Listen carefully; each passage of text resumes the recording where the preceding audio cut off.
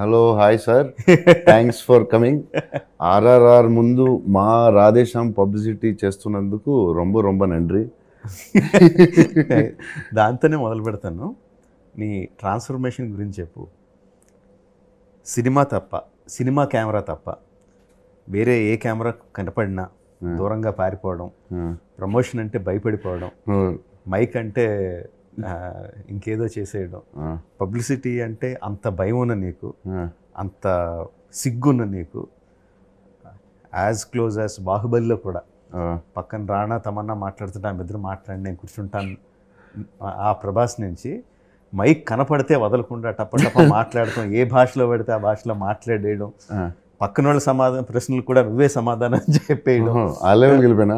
ఆ లెవెల్కి వెళ్ళిపోయావు. ఓకే, ఆ ట్రాన్స్ఫర్మేషన్ ఎలా జరిగింది చెప్పు. మీరే గురువు గారు, మీరే. బాహుబలి 1లో బోర్డులు పట్టుకుని ఆయన ప్రభాస్ అని చెప్పి తమిళనాడులో ఒక రోజు 40 ఇంటర్వ్యూలు ఇచ్చాను. మీకు గుర్తుందో లేదో సార్? మీకు గుర్తుండవు.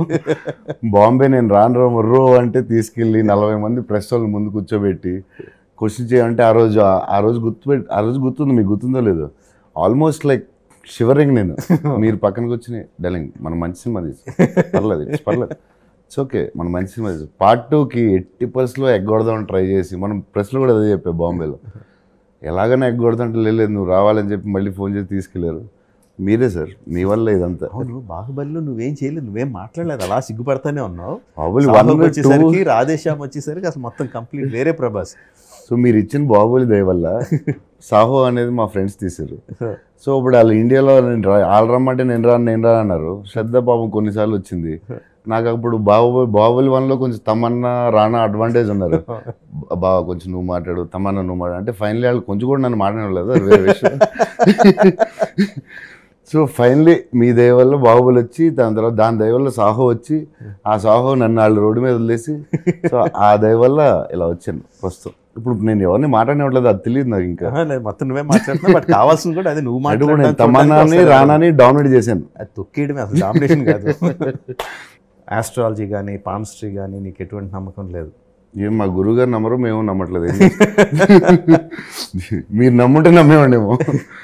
అంటే ఒకే సినిమాలో కంప్లీట్గా ఒక పక్క నీ క్యారెక్టరైజేషనే, ఒక పక్క నీకు కంప్లీట్గా ఆపోజిట్ క్యారెక్టరైజేషన్. ట్రైలర్స్లో కానీ సినిమాలో కానీ చాలా కాన్ఫిడెంట్గా మన ఫ్యూచర్ మాత్రమే కాదు, ఈవెన్ మన ఆలోచనలు కూడా ముందే రాసి పెట్టి ఉంటాయని చెప్పి యువర్ చాలా కాన్ఫిడెంట్గా చెప్తున్నావు.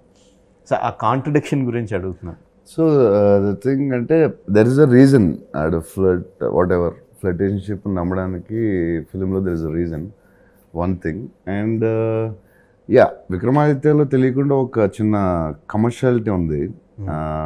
అండ్ ఈ should be very very strong అని నా నమ్మకం. Vikramaditya is like is the best we have. మన ట్రైలర్లో కూడా చూస్తాం, is the Einstein of palmistry అని. సో అది నమ్మినా నమ్మకపోయినా సెకండ్ పార్ట్ పడితే, ఇప్పుడు బాహుబలిలో నేను బోల్మని చంపేసాను, నేను బయట చంపుతానా? అలాగే so Vikramaditya is like he should be a genius. So in his prediction or whatever he sees, in his work, his profession, he should be the master అని నా personal opinion. And director also feels that. So అలా చేయాల్సి వచ్చింది. So ఆ master అని అనిపించడం కోసం did you believe your own instincts? నిజంగా ఒక పామిస్ట్ చేయి చూసి ఒక ప్రొఫెషనల్ పామిస్ట్ ఏ విధంగా రీడ్ చేస్తాడో అదంతా నువ్వు ఏదైనా రీసెర్చ్ లాగా అలాగే ఏదైనా చేసావా, లేకపోతే నీ ఇన్స్టింక్ట్ని నమ్మి నువ్వు వెళ్ళిపోయావు? This is how I should. Mostly instinct. కొంతవరకు డైరెక్టర్ గారు చెప్పారు, because he believes in palmistry and all. I never before, I always, మీకు కూడా తెలుసు, నేను హార్డ్ వర్క్ని ఒకటే నమ్ముతుండాలి, నాకు తెలియదు అని అనేవాడిని. But after Baahubali happened in my life, అంటే this is more than hard work. I felt like there are many great actors in the country and చాలామందికి చాలా ఆపర్చునిటీస్ వచ్చి ఉంటాయి. But Baahubali is I think it happen because of destiny and నా feeling. So first time in my life I started believing destiny, faith are time are what ever. I know it's stupid, ముందే నమ్మాలి. I don't know, I never believed. Sathyaraj గారు మేము కూడా discuss చేసినప్పుడు I just believe in hard work sir అనేవాడిని. So Sathyaraj గారు ఒకసారి question అడిగారు బాహుబలిలోనే. సో అదే ఫస్ట్ నాకు ట్రిగర్ అయింది. Something like destiny, fate, all these things happen other then God వదిలేస్తే. సో ఈ సెడ్ లైక్ ఓకే నువ్వు హీరో వై అంటే sir so then from there why అని అడిగితే where is it going, final it is going to something else. That is first time I had a question from Sathyaraj గారు అడిగిన దాంతో అర్థమైంది అసలు something like these exist అని. So చాలాసార్లు మనం రాత్రులు మాడుకునేప్పుడు కూడా అనేవాడిని hard work డెలింగ్, I believe in only hard work, nothing else. So then when Bahubali happened, it released part 1 and part 2. I completely believed that this like, I think it's a design or pre-planned or I don't know exactly, but yeah. అంటే ఒక చిన్న extension లాగా ఏంటంటే there is hard work, అది మన చేతుల్లో ఉంది. అసలు మనం ఎంత హార్డ్ వర్క్ చేస్తే దాని రిజల్ట్ అంత బెటర్గా వస్తుంది. Destiny are pre designed are fate are luck or something, అదేది కూడా బై దర్ ఓన్ డెఫినేషన్ మన చేతిలో ఉన్నవి కాదు, మన చేతిలో లేవు అది. సో మన చేతిలో ఉన్నది hard work. So when people say believe in your hard work అంటే అది మన చేతిలో ఉంది కాబట్టి. పామిస్ట్రీ, ఆస్ట్రాలజీ, ఈ సైన్సెస్ అన్నీ కూడా ఆ సైన్సెస్ అవునా అది నిజంగా సైన్సా కాదా అనే debate can go on. But ఏదో పెట్టుకుంటే ఏదో చేస్తే ఆ డెస్టినీని మనం మార్చేయగలం, మనకు అనుకూలంగా చేయగలం అన్న దాని మీద is what we don't believe. We both don't believe that. అది సైన్స్ అవునా కాదా అన్న దాని మీద I don't know. Even I'll say that because we also మన ఫ్యామిలీలో, మీ ఫ్యామిలీలో, మా ఫ్యామిలీలో కూడా చాలా ఇన్సిడెంట్స్ జరుగుంటాయి. మా పెద్దనాన్న గారికి కొన్ని ఇన్సిడెంట్స్, చాలా ఇన్సిడెంట్స్ జరిగినాయి. మా ఫ్రెండ్స్కి జరిగినాయి, చాలా వరకు జరగలేదు, కొన్ని జరిగినాయి. సేమ్ కొన్నిసార్లు రైట్ అయినాయి, చాలాసార్లు తప్పు అయినాయి. సో కంగనా ఒక ఇంట్రెస్టింగ్ న్యూస్ చెప్పింది నాకు ఏక్ నిరంజన్ సినిమాలో. సో సమ్ విలేజ్ టౌన్ నుంచి వచ్చింది తను, she lived there before, nothing సినిమాకి సంబంధం లేదు, ఏమీ లేదు. సో కేరళ ఫ్రెండ్స్ అందరూ వెళ్ళినప్పుడు అదేమంటారు పత్రికలు ఉంటాయి కదా, తాళపత్రిక something. So she went there and అక్కడ చెప్పారు నువ్వు హీరోయిన్ అవుతావు. నేను ఎక్కడో విలేజ్ నుంచి వచ్చి ఏదో చూపిస్తే వీళ్ళు హీరోయిన్ అవుతాను. సో ఇలాంటి ఇన్సిడెంట్స్ మనం విన్నాం, అందరికీ జరిగి ఉంటాయి. బట్ ఐ డోంట్ నో, అది నాకు సైన్స్గా దాని గురించి చెప్తే ఇంట్రెస్టింగ్ అనిపించింది. కానీ నాకు ఎప్పుడు ఎవరికైనా చేయి చూపించి నువ్వు నా ఫ్యూచర్ చెప్పు అనేది నాకు ఆ థాటే ఎప్పుడు ఎక్కలేదు. అది మీకు డెఫినెట్గా ఎక్కదు. నీ చెయ్యి ఇంకొకరి చెయ్యిలో పెట్టడం ఇష్టం లేదు.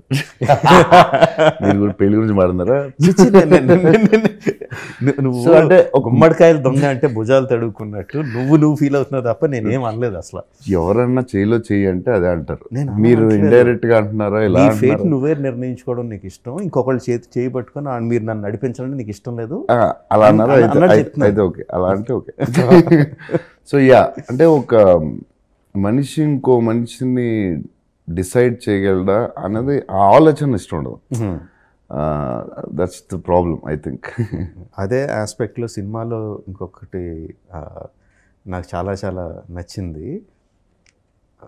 మనకి ఎంత తెలిసినా instinct is something different. Train scene సరే నేనేం చెప్పను, బట్ సినిమాలో ఆదిత్య క్యారెక్టర్కి తన మీద, తన నాలెడ్జ్ మీద విపరీతమైన నమ్మకం, గురి అండ్ అయోటా అంత చీమ తలకాయ అంత అనుమానం కూడా లేదు చెప్పే దాని మీద లేదు. అంతా తెలిసినా కూడా ట్రైన్ ఎపిసోడ్లో తన శాస్త్రాన్ని అంతా పక్కన పెట్టేసి he will run to do what ever he needs to do. అక్కడ డ్రామా ఉంటుంది.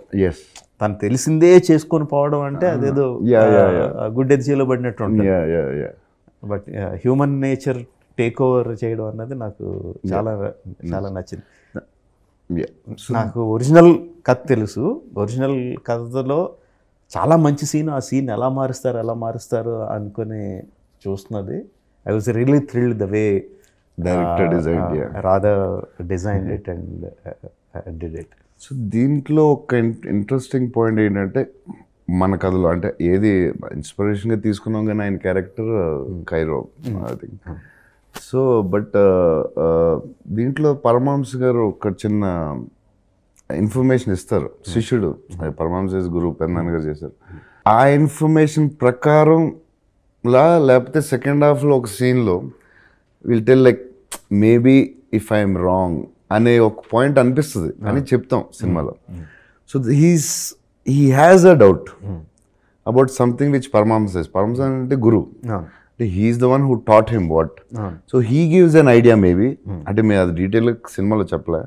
He gives the idea or already had an idea అనేది మేము డీటెయిల్ చెప్పలేదు, కానీ but Paramahamsa gives that no there is something else అనేది. Very strong story line, very emotionally moving story line. Not just emotional, ఆడియన్స్ని టక్మని కట్టిపడేసే line. అంటే next ఏం జరుగుద్ది, what will happen అన్నది లైన్లోనే ఉంది. But it can be made in a very small movie, but it can be made as big as grand as మీరే inspiration. Radhe Shyam.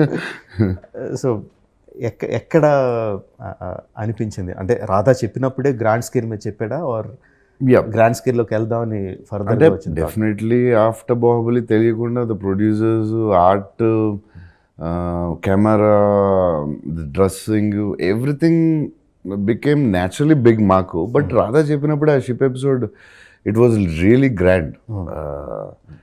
And మీరు చెప్పినట్టు 5 కోట్లు తీయచ్చు, 2 కోట్లు తీయచ్చు, 500 కోట్లు కూడా తీయచ్చు. సో మాకు అందరూ love story never see grandeur కూడా పెడదామని అందరూ అనుకున్నాం. సో మనోజ్ పరమహంస గారు కానీ, ఆర్ట్ కానీ, వాట్ ఎవర్, అండ్ మన ప్రొడ్యూసర్స్ ముందే రెడీ అయిపోతారు కదా, ఎస్ ఎస్ అని. సో ఇవన్నీ జరిగినాయి. But yes, Radha has the idea of grand, ఎందుకంటే ఆ ట్రైన్స్ కానీ the ship episode decide చేసేటంటేనే he want to show it very grand. Talking about ship episode చాలా చాలా బాగా వచ్చింది. అబ్బా, రాజమౌళి అన్నాడు, అందరూ పెట్టినారు కదా, రాజమౌళి బాగుంది అన్నాడు అంటే ఇంకా ఓకే. అంటే డిజైనింగ్ కానీ నేను చాలాసార్లు అంటూ ఉంటాను, జస్ట్ గ్రాండియర్ కోసం గ్రాండియర్ పెడితే అది తేలిపోద్ది. ఎమోషన్తో లింక్ అయ్యి ఉంటే అది చాలా బాగా వస్తుంది అని చెప్పి. ఐ థింక్ రాధాకి ఎక్కువ మార్కులు వేసేది ఎమోషన్స్. అంటే ఎమోషన్ని ఆ పెద్ద యాక్షన్తో మిక్స్ చేయడం. అంటే ఎక్స్ట్రీమ్ వైడ్ షాట్స్ కానీ, మీడియం షాట్స్ కానీ, క్లోజ్ షాట్స్ కానీ, ఏది డివైడ్ చేసినా the amount of hard work that's been done. అంటే in the writing it self. పెద్ద షిప్పింగ్ ఎపిసోడ్లో writing it self is very very well done. I always tell, అంటే నాకు మీరే ఎక్కువ ఇన్స్పిరేషన్ కాబట్టి, and I learn a lot from you. I tell all my directors, Sujeeth కానీ, రాధాకి కానీ, నేను రాజమౌళి గారి నేను నేర్చుకుంది చెప్తా ఉంటాను ఎప్పుడు.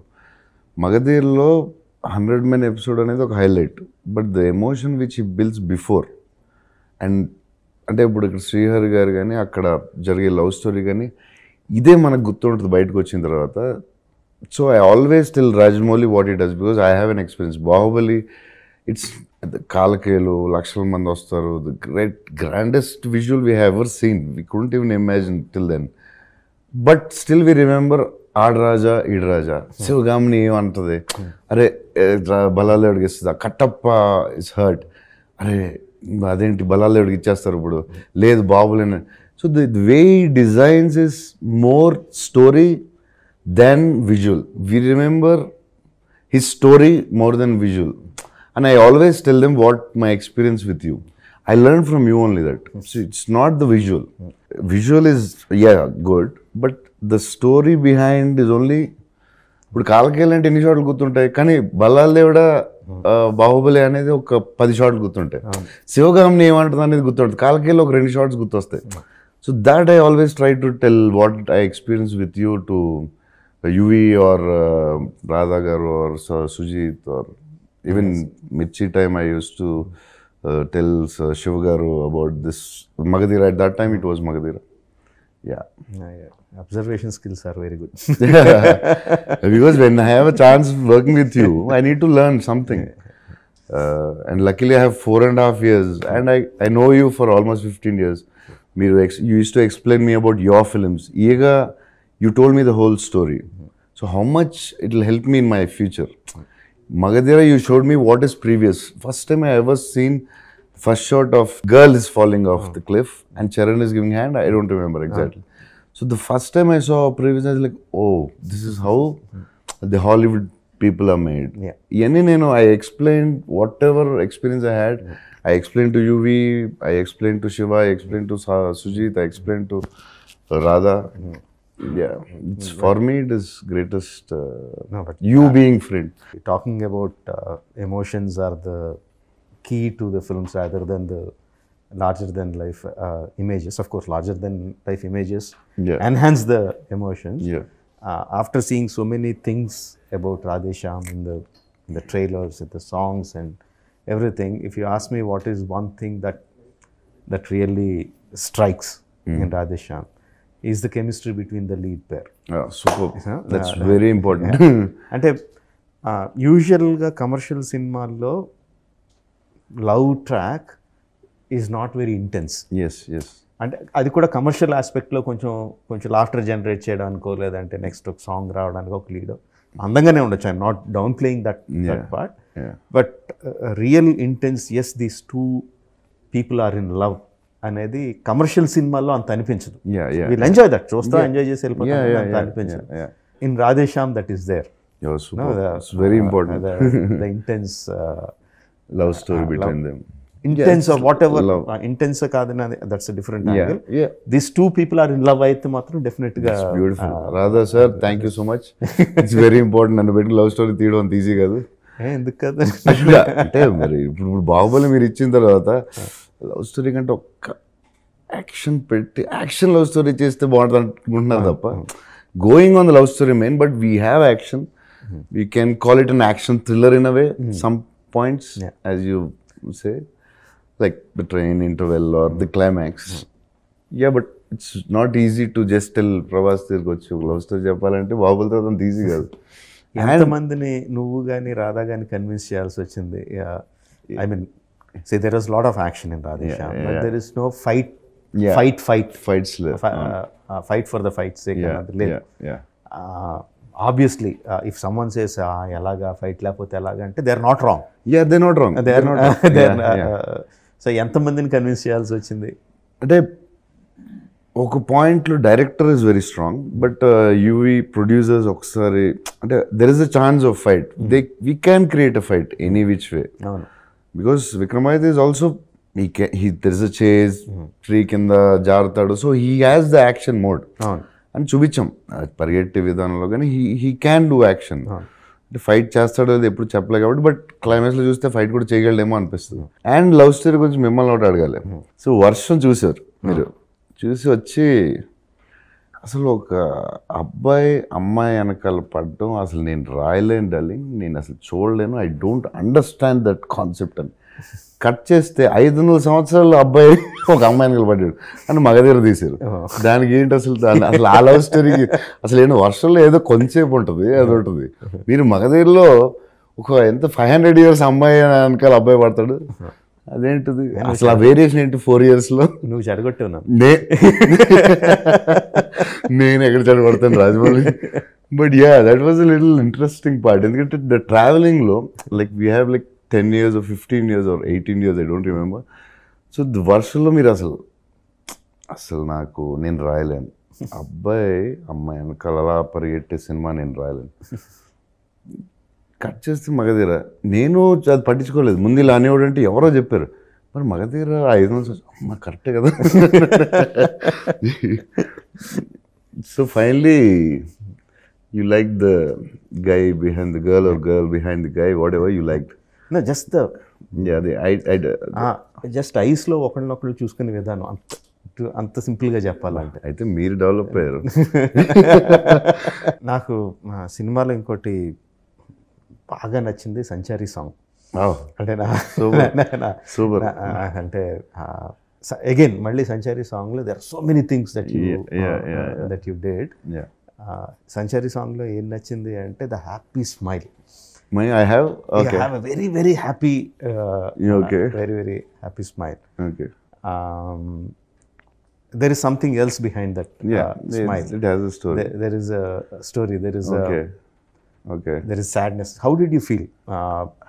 ఆ వెనకాల సాడ్నెస్ని దాచుకొని ఆ స్మైల్ ఇవ్వాలనుకొని ఫీల్ అయ్యవా చేసేటప్పుడు? లేదు, ఆ సాడ్నెస్ తను యాక్సెప్ట్ చేసాడు కాబట్టి ఫుల్గా హ్యాపీగా ఉంటాడని ఫీల్ అయ్యావా? ఎవ్రీథింగ్. యాక్చువల్లీ మీరు ఫ్లైట్లో అమ్మాయిని చూసి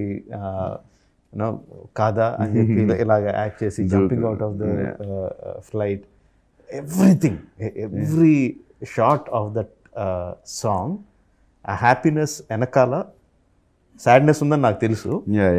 నువ్వేమనుకున్నావు చేసేటప్పుడు? సో యాక్చువల్లీ మీరు అడిగేదాకా నేను అలా ఆలోచించేసాను నాకు తెలీదు. బట్ మీరు అనుకుంటే మేబీ ఆ క్యారెక్టర్ పెద్దానికి ఒక మీనింగ్ ఉంది. మనకు అక్కడ కనిపించేటప్పుడు ఒకలా ఉన్నా there is always a meaning. So ఎంత ఆలోచించేసానో లేదో నాకు గుర్తురాడలేదు. But yeah, one biggest director saying that I feel it's super. I feel very happy. Now I like the song more, I think. So అంత ఆలోచన చేశానో నాకు తెలియదు. మేబీ ఆ ఫ్లోలో సబ్కాన్షియస్గా ఆల్రెడీ ఉందా. లాట్ ఆఫ్ టైమ్స్ చేసాం సాంగ్ కూడా. అండ్ ఆ ఫ్లైట్లో ఉన్న షాట్ రాధా రాసిందే మాంటేజ్, నాకు చాలా ఇష్టం. సినిమాకి ప్రమోషన్ ఎంత ఇంపార్టెంటో మనందరికీ బాగా తెలుసు, చేస్తూ ఉంటాం. So making videos, we started highlighting making videos from Baahubali చేసాం. నాకు సాహు మేకింగ్ వీడియో విపరీతంగా నచ్చింది. ఫస్ట్ టైం నాకు రాధే శ్యామ్ మేకింగ్ వీడియో చూస్తే ఎమోషనల్ ఫీల్ అయ్యి ఉండాలి. నాకు అంటే Covid stopped Radhe Shyam in Europe అని అంటే, సరే ఆ రాధే శ్యామ్ ఒకటే కదా, అందరం కూడా అయిపోయాం కదా అని చెప్పి ఆ రోజులు కొంచెం గుండెలాగా అన్నట్టు అలా వెళ్ళిన తర్వాత, so Radhe Shyam brought Europe to India అనగానే చాలా ప్రౌడ్గా, చాలా ఎమోషనల్గా అనిపించింది. ఎవరికి వచ్చిందో కానీ ఆ thought, fantastic thought, very nice. Lot of people are saying the making video ki inta applause vastudani naaku first time inta applause vachindani na feeling. So meeku nachindante inka adi making video are bale undra anukodam veru, emotional ga feel avadam veru. I felt very nice about it. There is confidence, there is creativity, there is emotion, everything. Radhe Shyam brought Europe to India annade, there is a lot of and truth to that. So it felt very nice. Luckily nice, correct time lo making andru anukunnaru making video ba reach avudani. And yeah, before release ala nachadam meeku kuda nachadam very happy. ఇంకోటి మన ఈ సినిమాలో రాధేశ్యామ్లో ఇంకొక interesting thing జరిగింది. అన్నపూర్లో మనం shooting చేస్తున్నాం, మీరు ఇంకో సెట్, అది మీకు 3-4 సెటప్స్ ఉన్నట్టున్నాయి.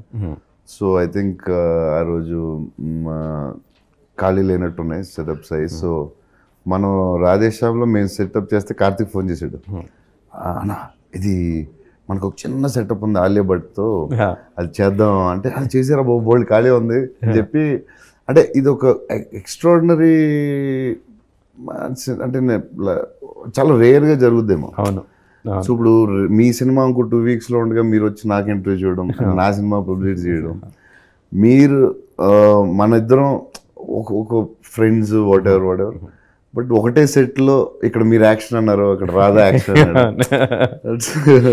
చాలా బాగా అనిపించింది నాకు కూడా. It's a very beautiful thing happened for Radhe Shyam అని బోత్ ద ఫిల్మ్స్. అండ్ అప్పుడు కలిసి కూడా చాలా రోజులు అయింది, చాలా రోజుల తర్వాత కలిసాం కలిసాం కరెక్ట్గా పెద్ద సెట్లో మధ్యలో తెర కట్టేసి అటో పెద్ద ఫిల్మ్ ఇటో పెద్ద ఫిల్మ్. మీరు యాక్షన్ అన్నారు, వెంటనే రాధా యాక్షన్ అన్నాడు. It's very nice feeling. So ఇప్పుడు మీరు మా సింహాద్రి ఓకే, మగధీర, ఏగా, బాహుబలి ఓకే. సో మీరు ఆ బిగ్ ఫిల్మ్స్ మీకు చాలా ఇష్టం అని తెలుసు, creating different world, and now everybody are trying that. మీకు ఎప్పుడన్నా అసలు చిన్న సినిమా చేయగలరా? ఒక బుజ్జి సినిమాకు 3 కోట్లు 4 కోట్లు అని నాకు అప్పుడప్పుడు కొన్ని లైన్ చెప్పేవారు. నాకు పెద్దదొద్దు, నాకు I want to do small film. మర్యాదమ్మ is a small, but still it is Rajamouli మర్యాద రామన్న. ఇట్ ఈస్ నాట్ మర్యాద the small film, it is Rajamouli. When the Sunil అనగానే వెనకాల డడాంగ్ అని కార్ పడడం, it is not a small film. So అంటే పర్సనల్గా ఎప్పుడైనా చేయగలరా? అసలు ఉందా, లేకపోతే అసలు ఎప్పుడు వద్దా, అవసరం లేదా? అంటే తెలియదు darling. See the way I work is obviously మనం ఇంతకుముందు మాట్లాడుకున్నట్టే emotion is what makes us do a film. ఆ ఎమోషనల్ ఫీల్ అయితే దాన్ని సినిమాగా చేయాలనుకుంటాం. సినిమా చేయడం మొదలు పెట్టినప్పుడు it's not just one scene, it is 50-60 scenes ఉంటాయి. 50-60 సీన్స్లో ఈ సీన్లో మేబీ 10-20 షార్ట్స్ అయ్యా ఉంటాయి. నా హ్యాబిట్ ఇట్ సెల్ఫ్ ఈజ్ ప్రతి షాట్ బాగుండాలని. ప్రతి షాట్ ఆ షాట్ అక్కడ పెట్టామంటే దానికి ఒక పర్పస్ ఉంది కదా, సో దాన్ని పర్ఫెక్ట్గా చేయాలి కదా. Is it the best that we can do. So it is బెస్ట్కి ఏమీ హద్దులు లేవు, బట్ అనుకున్నప్పుడు దానికి వీ ట్రై టు బెటర్ చేసి దాంట్లో పెరుగుద్ది. సో నా ఛాలెంజ్ ఒక 3 కోట్లలో సినిమా తీయగలవా లేదా is not my challenge at. ఒక చిన్న సినిమా చేయగలవా ఈజ్ ఎ ఛాలెంజ్. చిన్న థీమ్ని, బట్ చిన్న థీమ్ తీసుకున్న తర్వాత what is the best that I can do for it, I will do. Just like Radhe Shyam, you're talking about Radhe Shyam, it can be done in a small this thing, it can be done in a grand scale. ఆ grand scale ఎందుకు వస్తుంది, even if you ask Radha, no ఇంకా నేను ఆ ఎమోషన్ని ఎంత గట్టిగా చూపించగలను, ఎంత స్ట్రాంగ్గా చూపించగలను. హీరో లాస్ట్ మినిట్లో అక్కడికి ఎగెయిన్స్ట్, తన ప్రిడిక్షన్కి ఎగెయిన్స్ట్గా అక్కడికి వెళ్ళగలడా లేదా, అంత చేస్తున్న దానికి నేను ఎంత స్ట్రాంగ్గా చూపించగలను అన్న దాంట్లోంచి షిప్ ఎపిసోడ్ వచ్చింది తప్ప ఇప్పుడు షిప్ ఎపిసోడ్ ఎక్కడ పెడదాం అంటే రాదు కదా. రాలేదు. కరెక్ట్. సరే, ఇంకొకటి, ఇప్పుడు చరణ్, తారక్ ఇద్దరు సూపర్ స్టార్స్ని పెట్టుకుని ఆరాధన చేస్తున్నారు. నన్ను గెస్ట్ అపీరెన్స్గా అడగాలని అనిపించలేదు. నేను, చరణ్, తారక్ ముగ్గురు బాగుండేది కదా, అసలు ఆ డౌట్ రాలేదా, చేయాలనిపించలేదు? లేకపోతే మీకు మీరు అనుకున్న ఆ విజన్లో అసలు ఎక్కడ కనపడలేదా? లైక్ చెప్తున్నాను కదా, నువ్వు పెద్ద షిప్ లాంటి. Okay, again coming to the same example, అక్కడ అందులో ఆ పెద్ద షిప్ పెడితే బ్రహ్మాండంగా సీన్ వస్తుంది అంటే షిప్ తీసుకొస్తాం. మీరు కావస్తే నేను అడిగితే ప్రభాస్ అడిగితే వస్తాడు కాబట్టి ప్రభాస్ని ఎక్కడ పెడదాం అని చేస్తే సినిమా బాగోదు. సినిమాకి అవసరం అంటే చెప్పి నేను ఎలాగైనా కన్విన్స్ చేసి తీసుకొచ్చేస్తాను, అక్కడ అవసరం అనిపిస్తే. అది నాకు తెలుసు. నాకు అర్థమైంది అంటే మీకు చరణ్, తారక్ నాకంటే ఇష్టం, నాకు అర్థమైంది. ఓకే, పర్లేదు, ఓకే. డార్లింగ్, ఆ సినిమా చేసినప్పుడు నాకు ఆ హీరోల కంటే ఎవరు ఎక్కువ కాదు. తారక్ యమదొంగ చేసేటప్పుడు మేము కూర్చొని మాట్లాడినప్పుడు తారక్ మీదే 2-3 కథలు చెప్పాడు. నేను నెక్స్ట్ తారక్తో ఇచ్చేస్తున్నాను, మళ్ళీ చేస్తే మనకి ఎప్పుడు వస్తుంది అని నేను. తర్వాత బాహుబలి నాతో చేసేటప్పుడు ఛత్రపతి అప్పుడు దాని ఇలాగే ఇంకొకటి లైన్ ఉంది నీకు కూడా అని చెప్పి అది చెప్పారు. తర్వాత అర్థమైంది. తర్వాత బాహుబలి ఇప్పుడు 3 కథలు చెప్పాడు నాకు. ఇది అలా హీరోని ఆ టైంలో అనుకుని ఆ ఇన్స్పిరేషన్తో ఆ హీరోని లవ్ చేసి చెప్తుంది కదా, నిజంగా చేస్తాడా? సో ఈయన ఎప్పుడు ఏ సినిమా చేస్తే ఆ హీరో మీద ఒక 3 కథలు చేస్తాడు. సో అది అయ్యేదాకా గ్యారెంటీ లేదని బాబుల్ క్లారిటీ వచ్చింది. రాధే శ్యామ్లో ఇంకోటి నచ్చింది పాటలు. డార్లింగ్, అంటే సినిమా చూడకముందే రిలీజ్ అయిన ఈ రాతలే, సంచారి, నగవం తారలే 3 కూడా నాకు చాలా చాలా నచ్చేసినాయి. జనరల్గా ఎక్కువ పాటలు పెట్టుకుని విన్నాను, కానీ మా ఆడికి పాటలు అంటే పడదు. సో కార్లో నేను డ్రైవ్ చేసుకొని వెళ్తే ఫస్ట్ ఈ రాత్రిలో వెళ్ళిపోయి ఫస్ట్ ఈ రాత్రి వెళ్ళిపోయింది. కంటిన్యూషన్ సంచారి, ఈ రెండు బెస్ట్. తర్వాత నాకు నగమం కూడా చాలా ఇష్టం. లాస్ట్ ఒకటి చెప్పాలి నీకు, మా ఫ్యామిలీ అందరికీ ఫస్ట్ షో అని గ్రూప్ ఒకటి ఉంటుంది. ఆ గ్రూప్లో ఒక 44 మంది 45 మంది ఉన్నాం. So next Friday cinema release అవుతుందంటే గ్రూప్లో ఎవరో ఒకరు పెడతారు, నెక్స్ట్ సినిమా రిలీజ్ అవుతుంది, టికెట్లు ఎవరు అని చెప్పి. టికెట్లన్నీ మా ఆవిడ బుక్ చేస్తూ ఉంటారు, రమా బుక్ చేస్తూ ఉంటారు. So usually number is 25, 30, 31. ఒక్కోసారి అంత ఇంట్రెస్ట్ లేని సినిమా లేకపోతే ఎవరు అయితే 15, 10. So maximum 32, 33.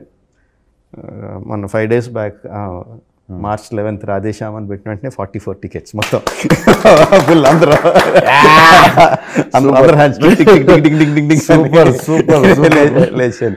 Just indication of how eager the people are waiting for Radhe Shyam.